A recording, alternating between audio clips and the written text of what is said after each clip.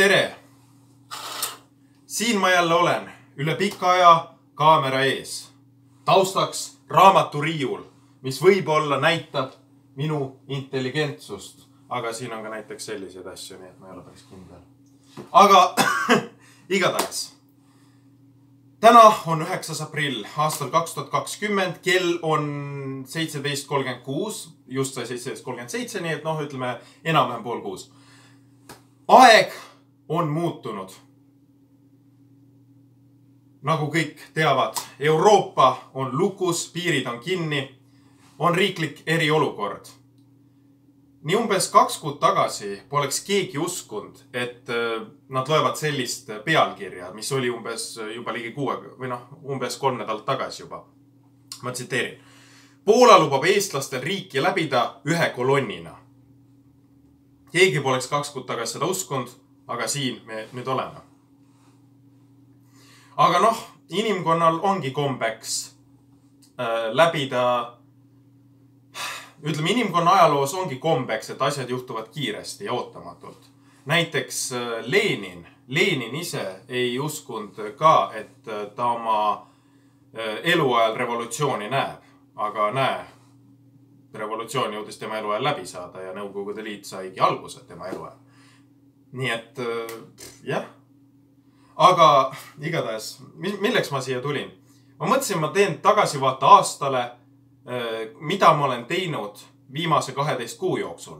Ja ma räägin, mida ma tegin täpselt iga kuu 9. kuupäeval, ehk siis 12 kuud tagasi ja loendame niimoodi üheni. Ehk siis näete, et millised viimase aasta jooksul, mis ajad on olnud sündmuste rohkemad, mis ajad on olnud sündmuste vaesemad.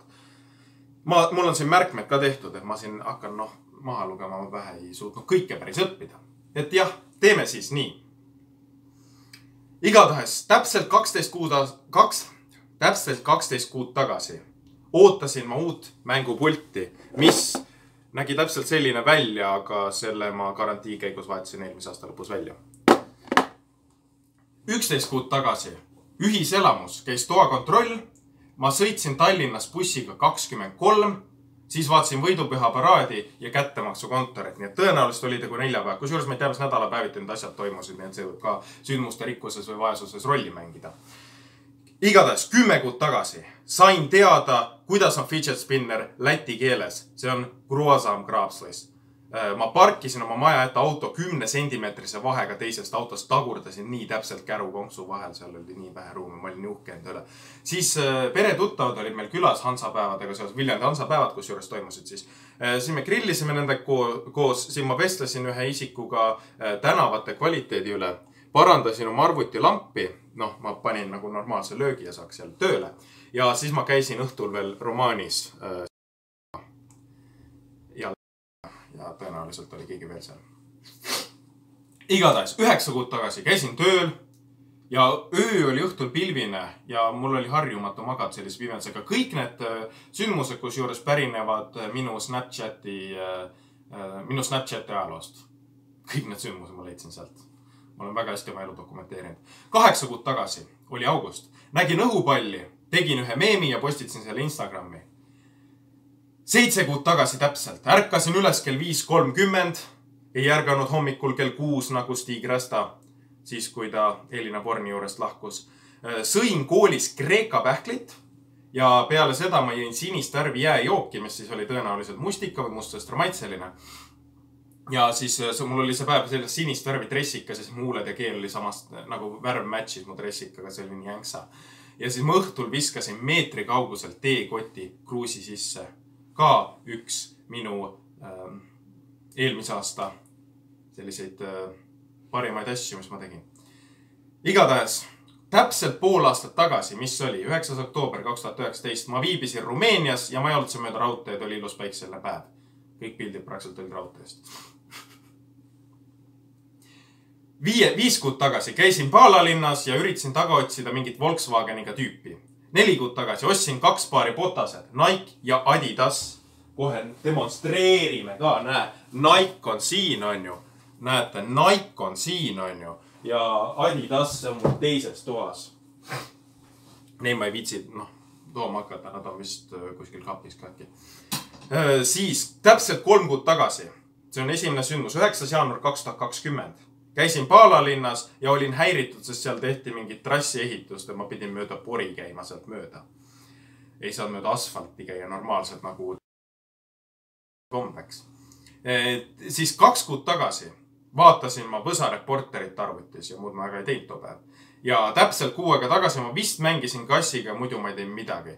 Nii et näete, kuidas sündmused on nagu vaesemaks läinud ja nüüd järsku. Nagu ma ühele kellegagi rääkisin umbes 6 aega tagasi, ütlesin, et nii koroonaviirus on, ütleme, loogiline samm minu elus sellele, mis on olnud viimase aasta. Elu läheb järjest metskassi sarnasemaks. Ja ma jään ikka selle statemendi juurde. Aga kuna ma siin olen juba, näete, niimoodi šikilt riides on ju. Nii šikilt kohe, et tänavale ma ei saa niimoodi minna, muidu vaadatakse kohe, et see tüüp, see on süke narkoparan või midagi on ju. Et ma laulaks siis ka ühe laulu. Et mul on siin väike abivahek ka, näete. Panin uued patareid ka sisse, et paneme käima selle ja siit saan muusikat taga lasta. Et hea küll. Ja paneme siis. See laul on pühendatud, ma ei tea, võib-olla on kellelegi pühendatud, võib-olla ei ole, ma hakkan nimesid nimetama.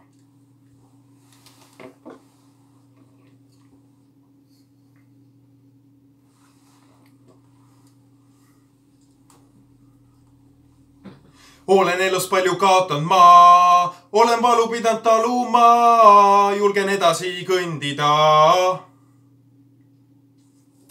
Kõik, millest olin unistanud ma, sellest tuli mul loobuda, pean uuesti proovima.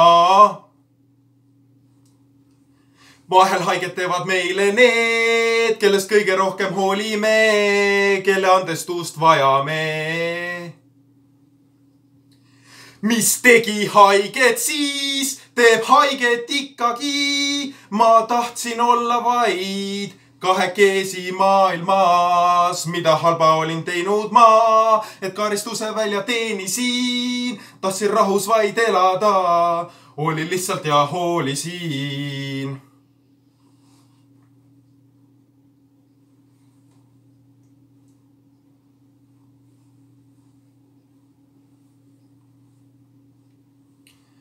Elu õpetas mind armastama, elu õpetas mind vihkama, elu õpetas mind andestama. Olen olnud kannatlik ma, olen jäänud loodma, seda kõike asjata. Mõned unistused purunevad su silmes, kui vaid õhulossi teeks. Mida kõike ma ei proovinud, mida kõike ma ei soovinud, olen lihtsalt avatud. Mis tegi haiget siis, teeb haiget ikkagi, ma tahtsin olla vaid kahekesi maailmas, mida halba olin teinud ma, et karistuse välja teenisin, tahtsin rahus vaid elada, oli lihtsalt ja hoolisin.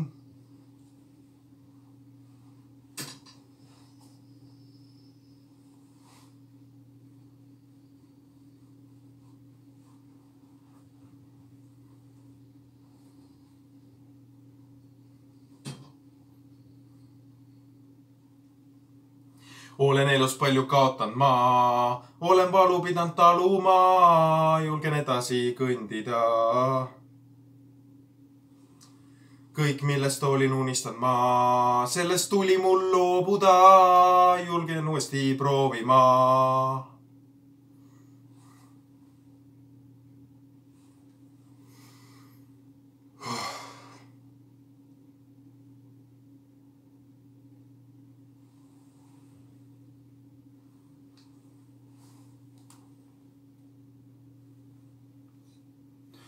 Aprillid on väga mustad, ma ei näinud siit väga läbi. Aga see laul, kes veel ei teadnud, oli DJ Photoni laul Mis tegi haiget, mis võitis 2019. aasta Võsalaulu konkursil 2.